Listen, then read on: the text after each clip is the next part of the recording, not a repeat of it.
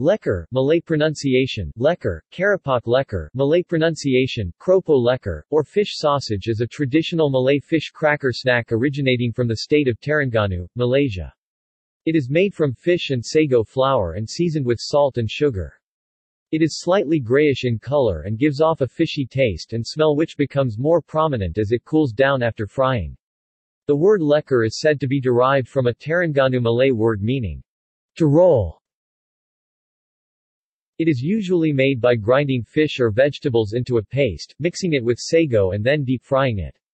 It comes in three main forms: lekor, long and chewy; losong, steamed; and kaping, thin and crispy. There are two types of Karapak Lekor, which are the Karapak Lekor Goreng and Karapak Lekor Kaping. The former are shaped like sausages with a chewy texture, whereas the latter is cut into slices prior to frying, giving its crispier texture.